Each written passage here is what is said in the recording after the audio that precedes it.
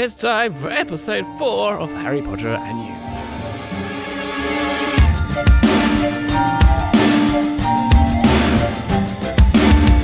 Welcome back to people. I am Mark Zealman. This is Harry Potter and You. It's kind of like the community-driven choose your own adventure kind of thing, and we are going to follow the Harry Potter books, and we get to play our own character, who's just some random person in the background, or maybe not. So in the last episode, we voted for the order of the shops. Now, Harry had an order, which is based on canon. Draco had an order, which is partly based upon canon, and then made up some of it because, well, just kind of had to, wasn't there? And then he voted, and then we see where we got hits or misses. The way the voting worked was that, I probably should have done it a different way, but anyway. There were 7, 8, 1, 2, 3, 4, 5, 6. There were 8 questions, and you had to answer. The drop down was the same as the full list of shops, and you had to kind of pick your favourites. And then as we worked down the list, if it was the already selected and a question above, that would be the next one down. So here are the results. We have Ollivander's in the first place, Madame Malkin's Robes, Pottage's Cauldron Shop, Slug and Jigger's Apothecary, Scribbler's Writing Instruments. That was tied with Flourish and Blots, but Flourish and Blots won the next one down, so the next one is Flourish and Blots. That was second place to Slug and Jiggers, which was already selected above. Whizzicker's Wizarding Equipment.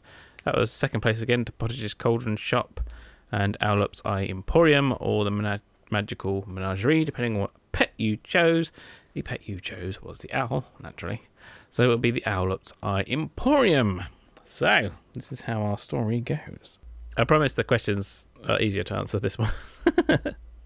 So, the story is set. We have just left Gringotts, and Professor McGonagall says, where shall we go? So you take a look at the list of items you need for school and discuss the options with Professor McGonagall. So, this just leaves either Owlup's Eye Emporium or Magical Menagerie for your pet. What would you like, dear? Says Professor McGonagall after some time. I would love an owl. Toads sound a bit useless, and well, I'm more of a dog person than a cat person. For some reason, the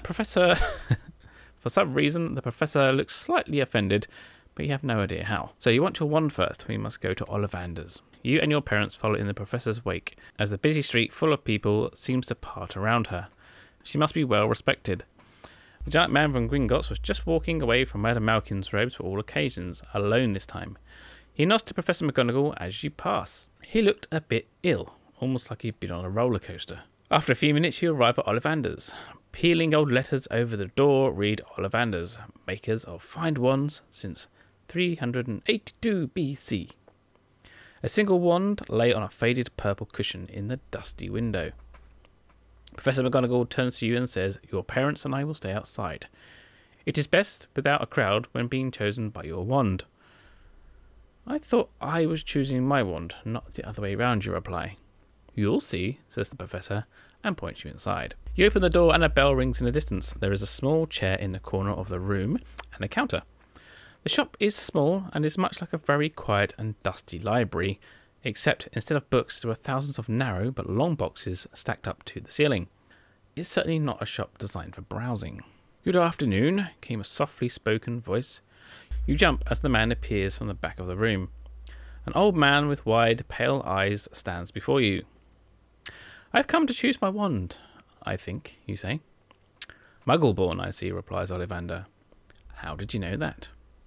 It's well known that the wand chooses the wizard. Also, Professor McGonagall is standing right outside and she only escorts Muggle-borns. Don't worry, you are in safe hands here. You start to think why coming from a Muggle family should make you worry when Ollivander pulls a long tape measure with silver markings out of his pocket. Which is your wand arm? I guess it's my right. That's what I write with, you reply. Ollivander takes a breath and says, every Ollivander wand has a core of a power magical substance. We use unicorn hairs, phoenix tail feathers, and the heartstrings of dragons. No two Ollivander wands are the same, just as no two unicorns, dragons, or phoenixes are quite the same. And of course, you will never get such good results with another wizard's wand. Ollivander pulls your right arm out straight. The tape measures you from shoulder to finger, then wrist to elbow, shoulder to floor, knee to armpit, round your head, and in between your nostrils. all on its own. Ollivander rummages around the shelves using a ladder to reach up high. He pulls out several boxes while he talks to himself. Try this one, he says. Maple and phoenix feather, 7 inches, quite whippy. You pick it up and feel it in your hand, but Ollivander grabs it again. No, no. Here, try this. Chestnut and unicorn hair, 10 inches, nice and supple. As you pick up this wand, something feels different. There's a sudden warmth in your fingers. As you raise the wand, red sparks jump out like fireworks. Ollivander claps and cries, "Oh, bravo. Yes, indeed, very good. I'll be interested to see what magic you both get up to." Ollivander puts the wand back in its box and wraps it in brown paper. Now remember, you must not do magic outside of school, Ollivander says. You hand over 7 gold galleons and can't help but leave a smile on your face as Professor McGonagall and your parents beam at you. One down. The rest are a bit quicker. Next, you head to Madame Malkin's robes for all occasions. As you and your parents enter the shop, you are greeted by Madame Malkin, who is a squat, smiling witch dressed in light bubble. Before you can say anything, she says, "Hogwarts, dear. Got the lot here. It's very busy time for new students. Had 3 today already. One young lady being fitted up just now, in fact." At the back of the shop, behind a set of curtains, was a girl with curly, chest-length golden hair with a pink bow. She was standing on a footstool as a second witch struggled to pin up her long robes. She was bouncing up and down in barely contained excitement. Madame Malkin stands you on a stool next to her, slips a long robe over your head and begins to pin it to the correct length. "Hi," she says excitedly. "Is it your first time at Hogwarts too?" "Yes," you reply. "I have no idea what it's like, do you?" "Only from what my parents have said. I hear divination is fun, but you can't do that until your 3rd year. Charms sounds fun, though." "Divination? Charms?" You have a puzzled look on your face as you realise you probably won't be doing humanities or geography ever again. Seeing your puzzled face, the girl says, "My name is Lavender. Lavender Brown." You tell her your name and Lavender just squeals in excitement. "Ooh, maybe we'll be in the same house. I just can't wait." Before you can answer that you're more terrified than excited, Madame Malkin says, "That's you done, my dear."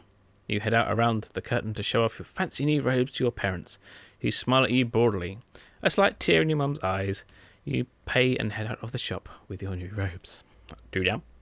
You head into Pottage's cauldron shop, Slug and Jicker's apothecary and Scribulus writing instruments, where you find a rather nice quill made with an eagle feather.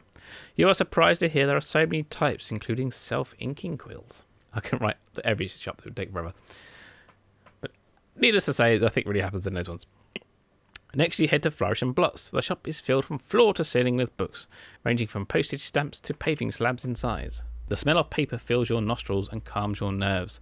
As you browse around looking for your books, you spot some really scary titles. I wonder if there's a dark side to the magic you haven't seen yet. You walk out with A History of Magic by Bathilda Bagshot, Magical Theory by Albert Waffling, A Beginner's Guide to Transfiguration by Emmerich Switch, 1000 Magical Herbs and Fungi by Phillida Spore, Magical Drafts and Potions by Arsenius Jigger, which I can never get to say that right. Fantastic Beasts and Where to Find Them by Newt Scamander, The Dark Forces, A Guide to Self-Protection by Quentin Trimble. As you walk into Whizzica's wizarding equipment, there's a vast array of scales, telescopes, globes, and star charts. With Professor McGonagall preferring to stay outside, you browse with your parents. There's a boy and his father also shopping. He has short, white blonde hair that matches his father's in colour, but not in length. The father's hair was straight and came halfway down his back in length. They didn't look particularly friendly. Your parents are busy handing over the money for your shopping. As you pick up your telescope, crystal files, and brass scales, you accidentally bump into the boy. He and his father look down their noses at you. The father says to the boy, "Not to worry, Draco. Looks like there's at least one mudblood coming to Hogwarts this year." As you leave the shop, Professor McGonagall says, "Our final stop is Owlop's Eye Emporium for your owl." You all walk down the street and pass a giant man and a spectacled boy. "Oh, good afternoon, Professor. I didn't know you were escorting new students today," said the giant man. "Good afternoon, Hagrid," said the Professor. "All going well with our young Mr. Potter?" As they continue their discussion, you are impressed that the Professor can remember new students' names already. You arrive at Owlop's Eye Emporium, and the first thing that hits you is the smell. It's rather potent. There's a vast array of owls, barn owls, screech owls, tawny, brown, and many more.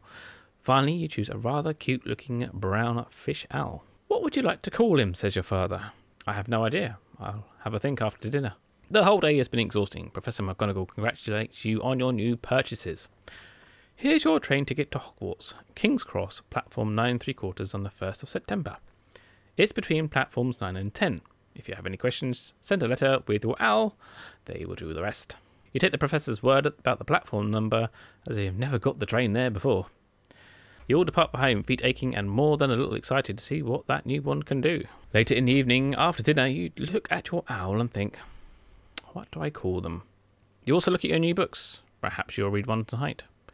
One particular book takes your fancy. So this is a little different.